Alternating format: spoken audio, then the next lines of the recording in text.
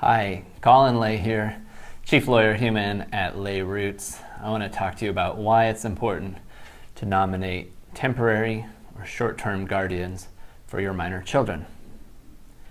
Now, most attorneys stop at naming long-term guardians for parents with minor children, and I think that's a huge mistake. It's not planning from a parent's perspective for a number of reasons. So think about if you were out, say, on a date night or something here in Seattle.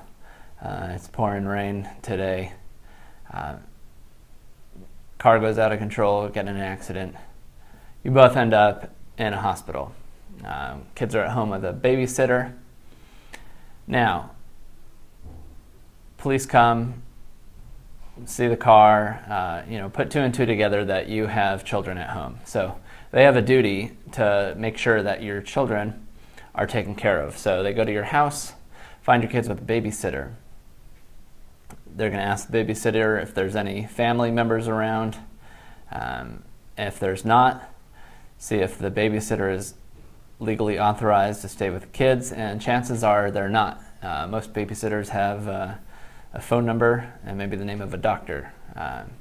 So the police would be obligated to take the children into protective custody, foster care, and it might just be short term, but for most parents I know, any amount of time is too long.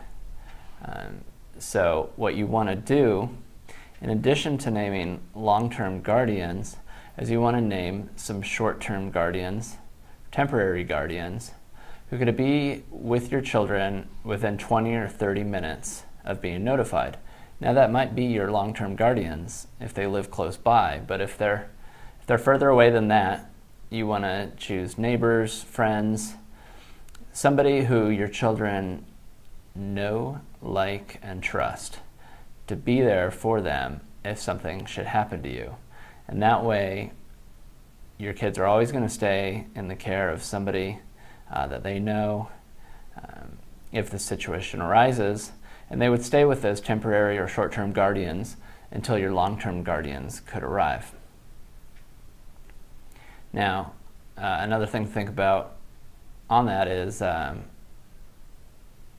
if your long-term guardians are nearby, and if you've only named them in a will, think about where your will is. Usually when people say they've done a will and I ask them where it is, there's this moment where the wheels are turning, where they're trying to think where they put it. So in an emergency, people aren't going to have your will handy to say, hey, look, I'm the long-term guardian who's been appointed in this will. What you want to do is you want to make sure that you have appointed guardians and that those guardians have the paperwork and the instructions to arrive when and if they're needed to show that they are the guardians and that they can take the kids and keep them safe for you in the time of need. So that's why it's important to have temporary guardians. If you have any questions, please send them our way. I'd love to answer them in another video. You can send them to support@layroots.com. If you're not a subscriber, please click and subscribe. Thank you for watching.